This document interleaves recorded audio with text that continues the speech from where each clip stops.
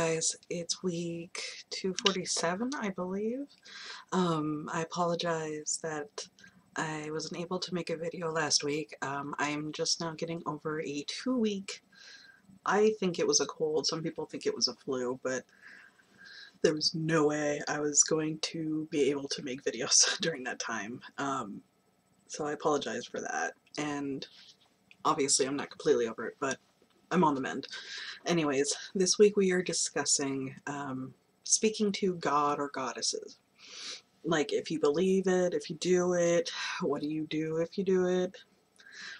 So, obviously I'm not one to beat around the bush because I've very clearly stated I'm an atheistic witch. I don't believe in a higher power. And I won't get into the ins and outs because I've done it before on my personal channel and on this channel before of what that involves. But I see gods and goddesses as a symbolism. Like Kuan Yin is symbolic for compassion. Kali would be kind of symbolic of destruction and rebirth, the Morrigan, death, and so on and so forth.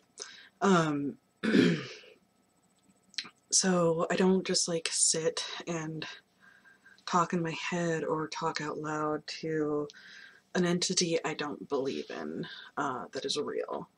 What I may do is speak in my head, my heart, whatever you want to say, to my ancestors, to those who have passed.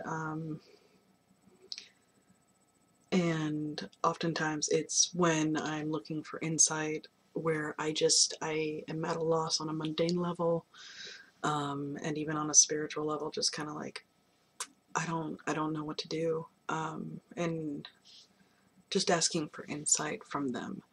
I know plenty of people, obviously, definitely like Christians, they pray to their God. Jews pray to their God. Many religions, especially organized religions, pray or meditate or do a variety of things to connect with their higher power. But because I do not have one, and I'm okay with that, and I'm still spiritual, I just, like I said, don't believe in that higher power, I do not speak to that. But like I said, I speak to my ancestors because they have existed, and I do believe that they exist on a spiritual level, on a spirit level. So that is what I do. I have no problem if other people believe, and I don't scoff at them and be like, oh, you're doing that. No, I'm not going to do that. It's like, I kind of see it as a placebo effect when people speak to their god or goddess, and the more they truly believe, the more results will show. Placebo effects are real. They're as real as they feel real. Just like placebo medication can still give the same reaction because the brain thinks it's real. The brain will react and create your body to react as if it were real. That's kind of my thought on it. It's kind of more of a psychology level.